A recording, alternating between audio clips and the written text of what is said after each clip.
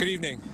At about 9:30 this morning, officers assigned to District B3 responded to 29 Ferndale Street for the report of a person with a gun. Upon arrival, officers were informed that the suspect had threatened people in that address with a firearm. The officers on scene tried to engage the individual. At this time, that individual went into an apartment and barricaded himself. As a result, SWAT assets were brought down here, as well as the Boston Police negotiators.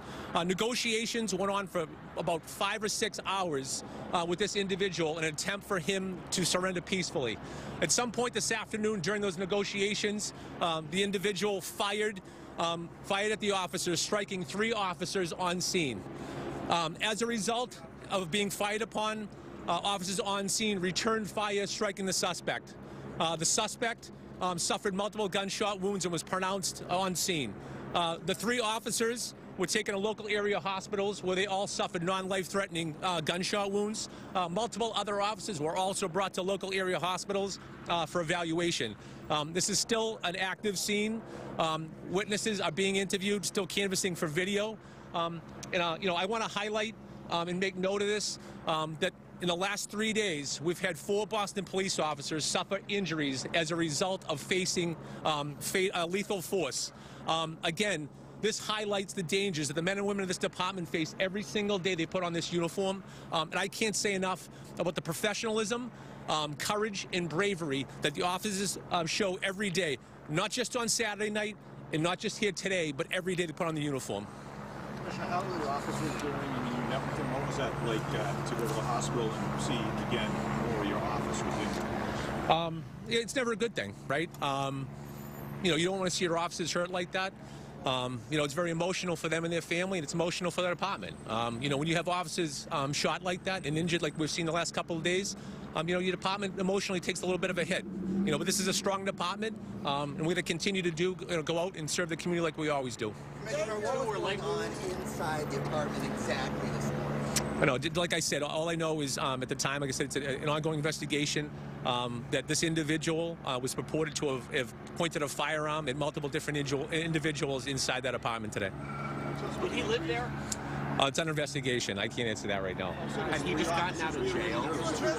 No, there's 3 officers were struck. Leg wounds? I can't get into exactly what they're all non-life-threatening injuries, though. Had the suspect just been released from jail? That's still under investigation. No, again, like I said, that was all part of the negotiations to have him surrender. And at some point during that, they were still speaking with the individual. Unexpectedly, he just fired upon the officers. Were those officers inside at the time? They were inside.